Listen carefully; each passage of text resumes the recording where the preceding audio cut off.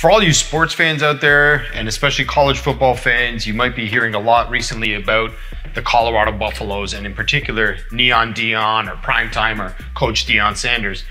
Deion Sanders recently took over the team and they're off to a great start. And in a recent interview he did at the end of a game where they were down 11-0 and came back to win, he talked about resilience and overcoming adversity.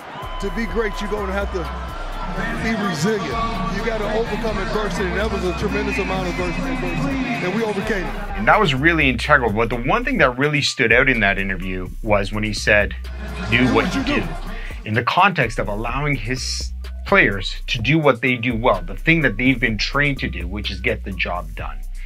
In the context of business, that's integral because you have to trust your colleagues and your staff in order to do what they do best, which is what they've been trained to do. So trust your staff and let them do what they do, and you will see success.